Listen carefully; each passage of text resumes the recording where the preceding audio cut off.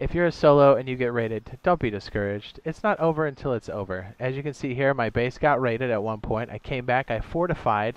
The guys that raided my base, I went over here, basically slapped them on the cheeks, and then they came running up to raid me one more time, and then we took the base back. So it's definitely going to cost them a lot of money, and I hope they come back because it's definitely going to be them wasting their sulfur.